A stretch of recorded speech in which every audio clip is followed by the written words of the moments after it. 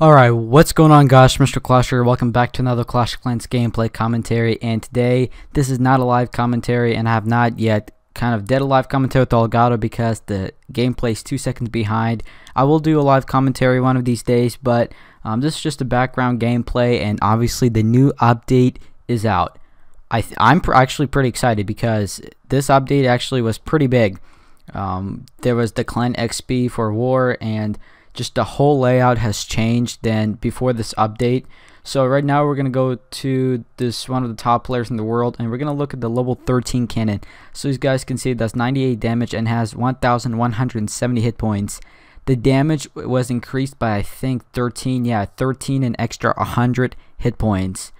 That's gonna change the way high level players like this player does, Vincent Dog.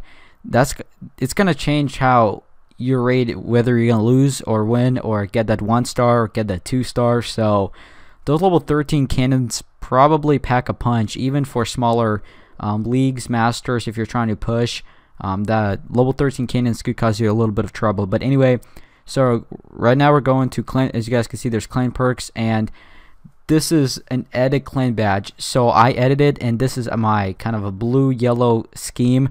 Kind of reminds me of the country I was born in, and I think it's pretty cool. A lot of our members do like it, and we're gonna be doing war now once a week because everybody wants the XP. And what's gonna happen, actually, this is interesting. My clan, I've never thought of this. We all talked and we decided to be like top 15, top 20 at max, maybe 25, we'll see. We haven't decided fully, but we're gonna have a smaller wars than 45 or 50-50 because we're gonna choose our top 15 or best players to attack in wars, such as Destroyer Oak, Stephen Main, just Bullseye, our top players. There's a couple more players I didn't mention, but yeah, those are our main players.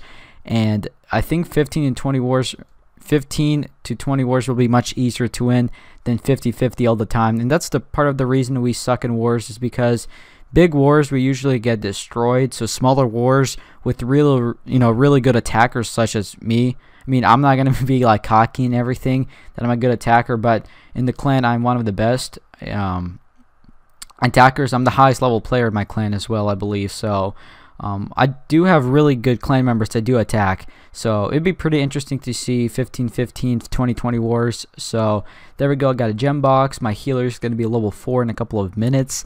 So I think this new update is pretty awesome. In the comment section below, tell me whether you think this is awesome. This is an awesome update. If there's some things you guys didn't like, just drop it in the comment section below. I'll try to respond if I can. And yeah, so this update is pretty sweet. Sorry guys, my sneak peeks weren't the best and everything, but I tried my best to do. My last sneak peek, I forgot a ton of information I left out, so sorry about that guys. But anyway, hopefully you did enjoy this video.